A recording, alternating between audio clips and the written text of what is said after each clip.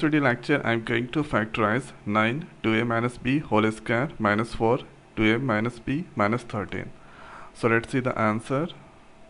So here writing the given first, 9 2a minus b whole square.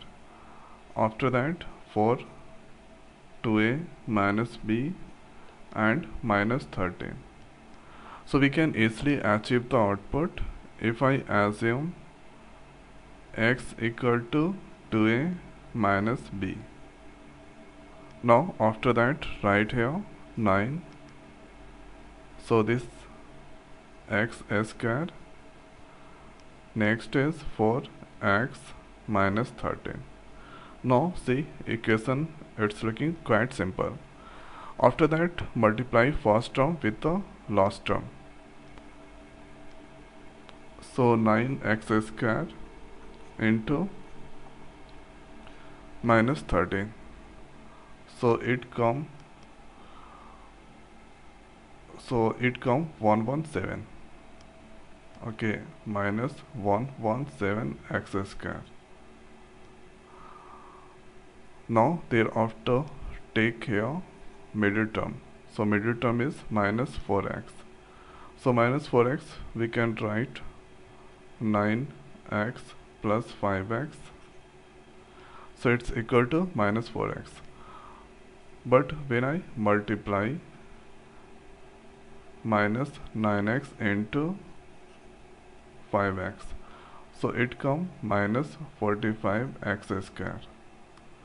So these two's not the same. So we cannot take this combination.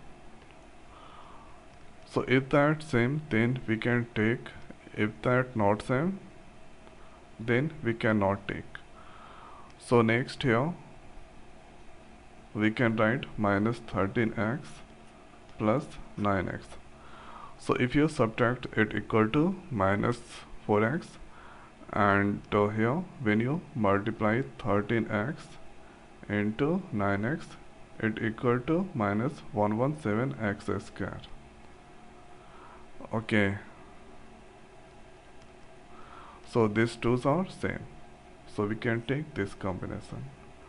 So writing here 9x square, in place of minus 4x writing minus 13x plus 9x minus 13. Now thereafter here take the common. So between these twos x is the common, so we can write 9x minus 13. Between these twos 1 is the common, so 9x minus 13. Now here you can get, so let's take here 9x minus 13 common between these twos. So here you can get x plus 1. After that here x that I assume 2a minus b. So x that I assume 2a minus b. So writing curly bracket 9, in place of x we can write 2a minus b minus 13. The next is 2a minus b plus 1. Now the next is multiply 9 this with these twos. So 9 into 2, that is 18a. 9 into b minus 9b. After that minus 13. And next is 2a minus b plus 1. So this is the factorization of this equation, and this is the way we can do the factorization. So I hope guys this video is the helpful for you. So now in this video it's over. So thanks for watching. See you next video. Thank you.